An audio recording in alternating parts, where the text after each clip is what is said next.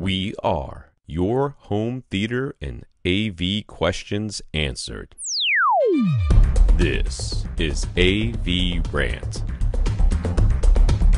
Want your home theater or AV question answered by Tom and Rob? Send it to question@avrant.com. Welcome to AVRant. I'm Tom Andry, and I'm here with Rob H. All right, Bill. This is a different Bill, I guess? We have a different Bill because we had Bill C, and now we have another Bill C, but it's a different Bill C. All right. Different last names. Bill C. What are our views on single-driver full-range speakers? Can they really be full range? And if used with a good subwoofer, should they be preferred over multi-driver, multi-way speakers?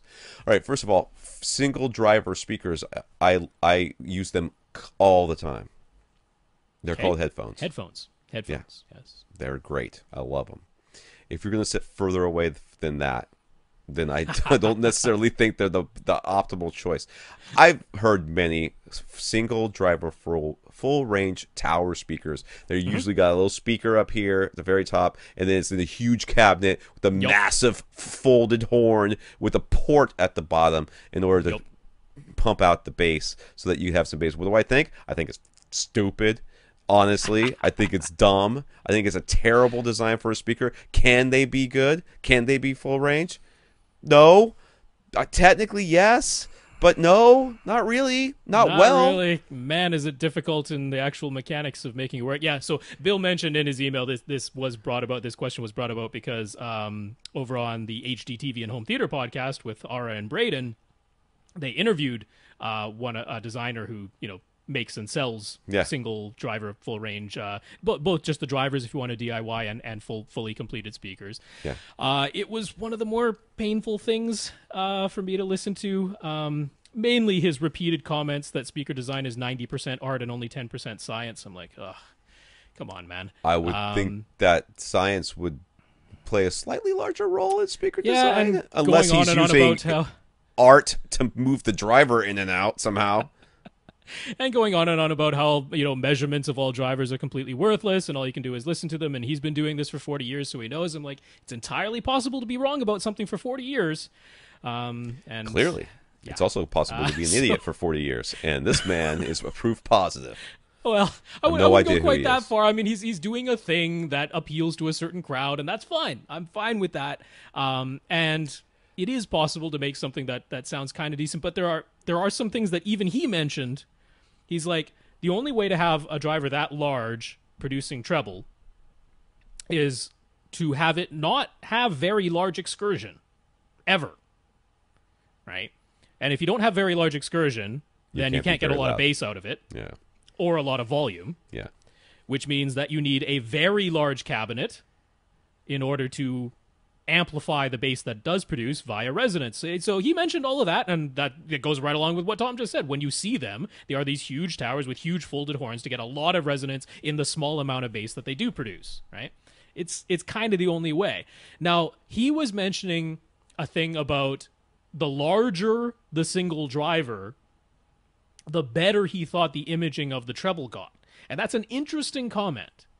Because the larger the diameter of the driver, the more directional the treble is going to become. I don't care whether it's art or science, that's just a fact.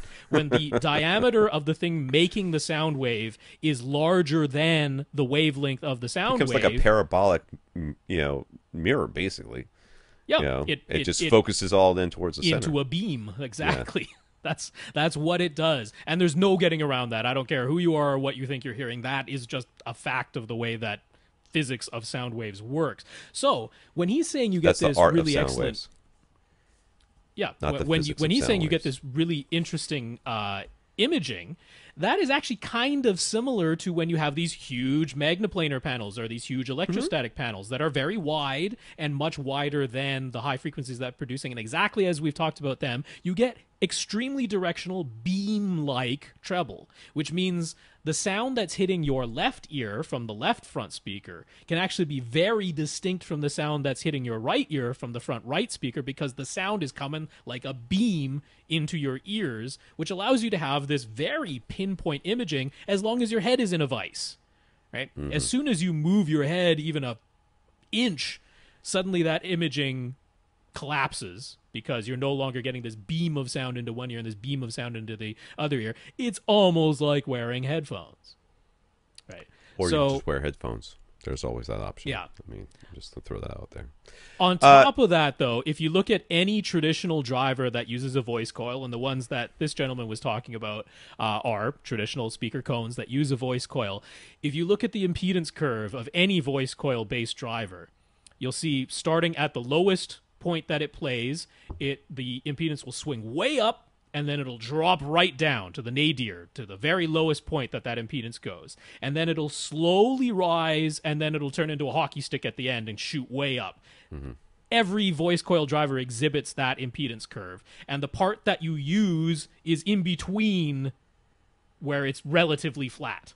Right. That's the section of frequencies that get used in any multi-way speaker driver, because you don't want this crazy dip down at the bottom that's going to demand a lot from your amplifier. Then you don't want it shooting way up to these tremendously high impedances at the bottom and the top either. And then below that point, you have a real problem. You start to get some really funky response below that. So when you try to use a single driver of any size to produce all the way from 20 hertz to 20 kilohertz, you're going to run, if it's a voice coil based driver, you're going to run into this impedance problem, which gets back to, well, then we better feed it very little power and have it move very little. Otherwise, we're going to run into amplifier problems. That's right. And he was even saying how at his company they were forced to start selling their own amplifiers because people were having difficulty finding amplifiers to drive their speakers properly.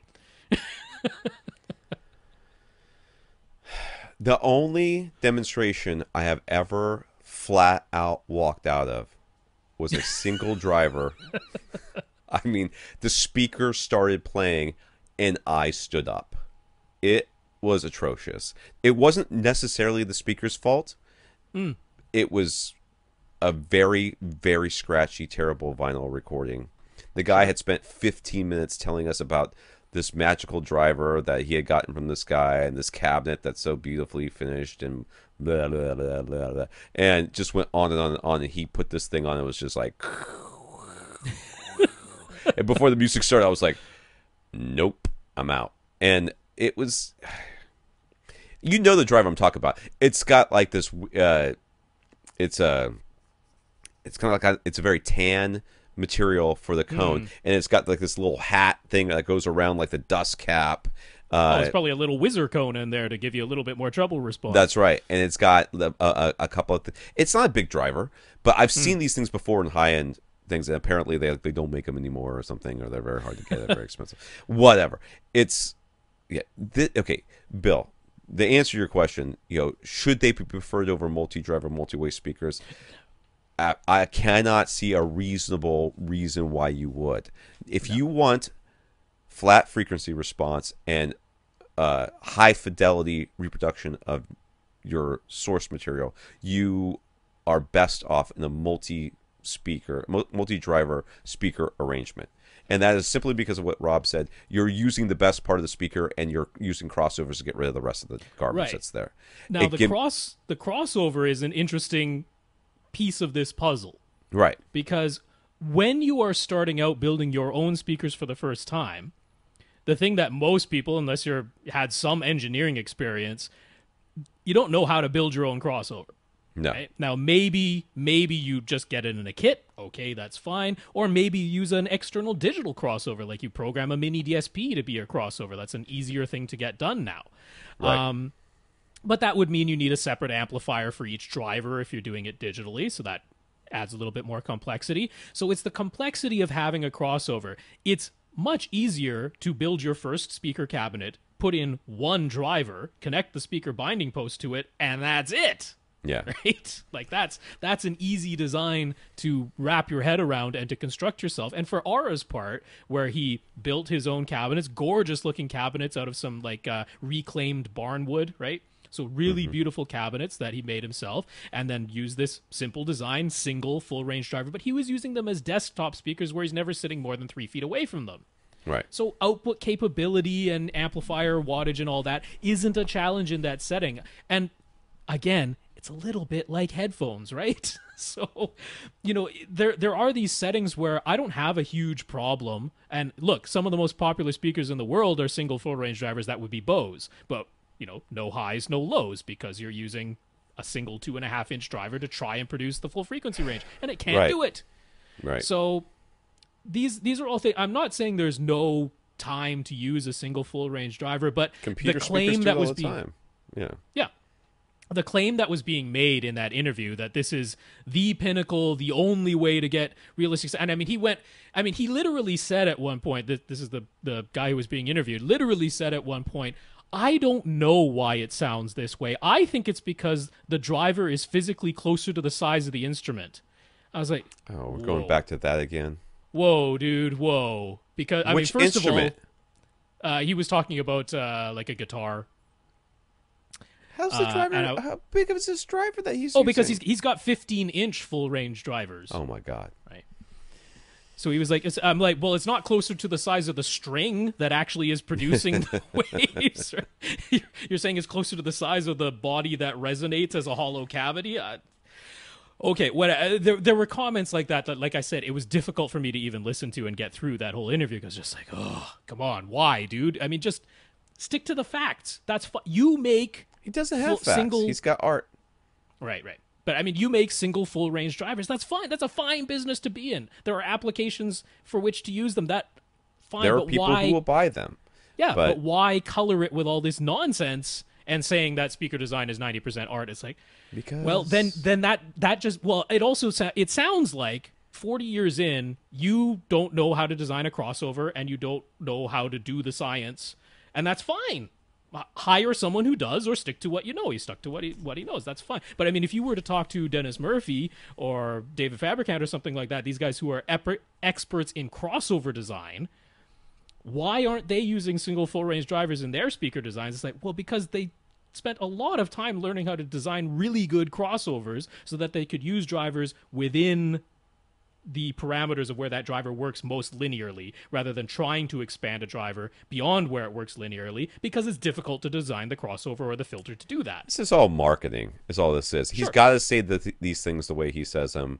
He's got to use his flowery language, just like audiophiles always do, because they can't sell you on the science because the science isn't there. Right. They have to sell you on the dream, the promise. This is magical because it is, and this is why no one else is. This is a lost art. This is a lost art. All right, don't drink any Kool-Aid this guy gives you. Don't eat anything out of his little candy jar. Who knows what he's got that laced with? Just walk away. Now, yeah, like you said, there are many people out there who want this type of speaker, and hey, that's good for them. They want something unique that nobody else has, and that's fine. And maybe they really like them, and I'm okay with that too. Just like the vinyl guy earlier, I mean, don't come to me and tell me that this thing, whatever this thing might be it vinyl or single driver speaker or whatever, is the best thing ever, because you can't explain it. Regardless of situation, regardless of use case. Yeah, don't come to me and tell me that, because I'm gonna say why, and your answer can't be, it just is. All right? Because guess what? I don't take that crap from my kids. I ain't taking it from you, especially you who's supposed to be here 40 years doing this thing. If your best answer is, it just is, and I can't explain why, but it just is, then I'm sorry, sir. Go to school, read a book. The advice on how to evaluate them, too, and the classic thing of, make sure you have really high-quality recordings with, full vinyl range in there. I'm like, no.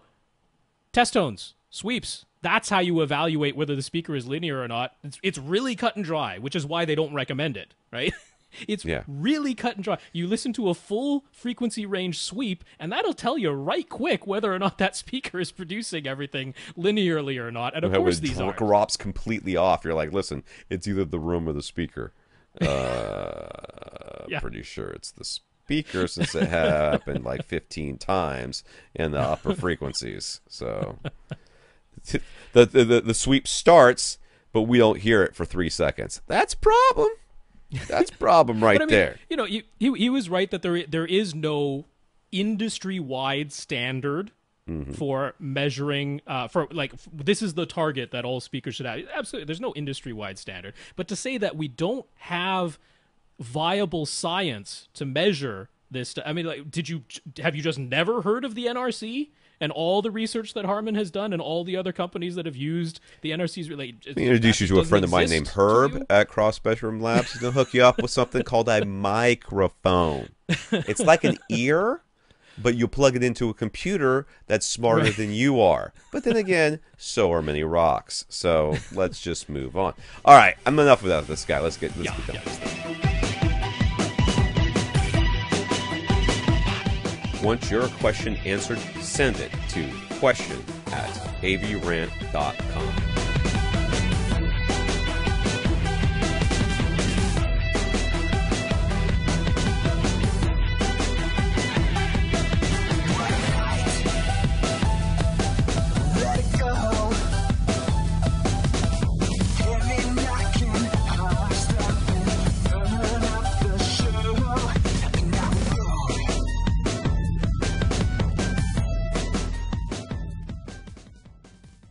This is AVRant. Now go out and listen to something.